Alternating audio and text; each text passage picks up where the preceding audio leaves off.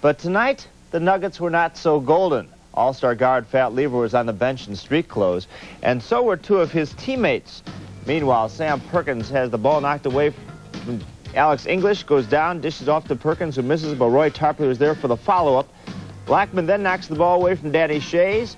Tarpley down court to Derek Harper, who has a nice pass to Mark Aguirre for the layup. Dallas was up by 10. Michael Adams misses the long shot from outside. Danny Shays with the board. Suddenly the game is tied at 59. Shays had a career-high 33 points. Alex English topped the 30-point mark. He had 30. That's a series high. Denver was up by 4. But Roy Tarpley comes off the bench, keeps the ball alive, then has it taken away by Michael Adams, and Adams goes into tied at 95.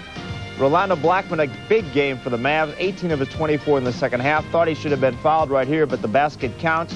Dallas up by 4.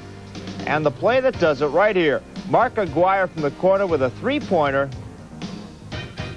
Dallas wins on the road. They've been incredible on the road. They have only lost one game since the playoffs started away from home, and they now have a chance to go to their own home to wrap things up Thursday night. Well, this was a great win for us, Paul, to be able to come up to McNichols Arena here in Denver, where it's a very difficult place to play and win. So we're very happy. I'm very happy for Doug Moe to receive the Coach of the Year award. He's a tremendous coach and has been all these years, and certainly is deserving of the honor. It's a difficult place to announce from, too. I know this place was packed, loud, but you guys are a better playoff team, at least this year, than you are a home team. How do you explain that? Well, you can't explain a lot of things that happen in basketball except to say that we're very fortunate with the fact that we've been able to win on the road. We feel like we're a different team, Paul, than we were last year. We're growing.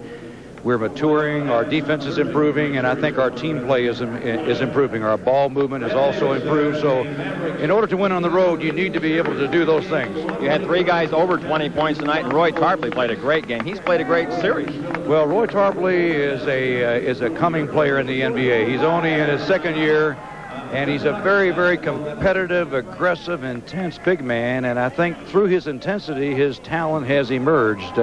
If he were laid back, he probably wouldn't be where he is in his progress today. But because he is so doggone intense, Paul, that his talent is coming to the top, and he's a very talented player.